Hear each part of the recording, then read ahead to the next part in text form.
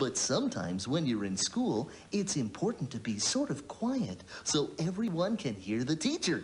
Yeah, that's why when we're in the classroom, we use our quiet indoor voices. That's right. I'll have to use my indoor voice when the baby is sleeping, too. But when we're on the playground, we can use our great big outdoor voices.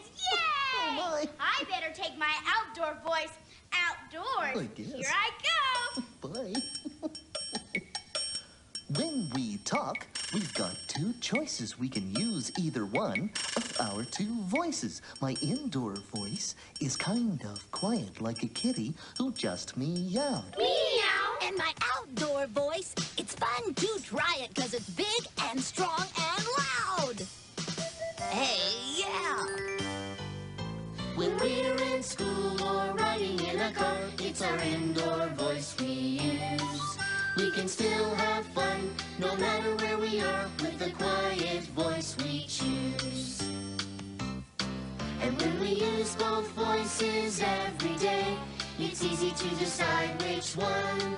We use our indoor here and our outdoor there, and we know they both are fun.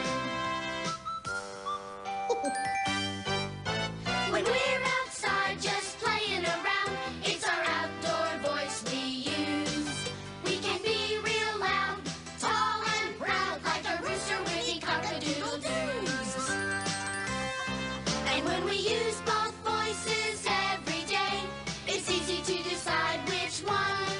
We use our indoor there and our outdoor here, and we know they both are fun. Here we go.